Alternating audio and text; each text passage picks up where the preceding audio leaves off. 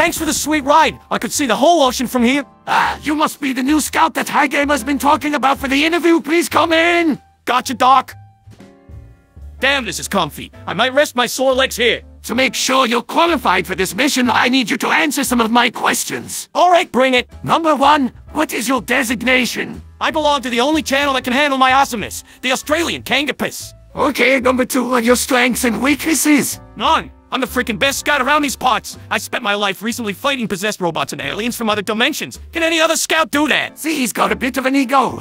Number 3, do you have certain urges to do something to a catsuit-wearing woman? How the hell do you know that? Your engineer gave me the heads up on this. It's fine, he had explained to me that is nothing but a childhood crush. Why is that so freaking important? So what's the mission about? I only heard that I needed gear. That I have, by the way. What's the deets, Doc? We will be monitoring an island that's owned by a scientist, Dr. Henry, for the exotic wildlife there. So you got the best scout for some animal duty? That's all a scam. Relax. Our expenses on the trip will be paid by the administrator. We'll be getting first class. As long as I'm cooking my meal. I stir a good pasta. Come on, Fraz, let's get this over and done with. Wait, you can cook?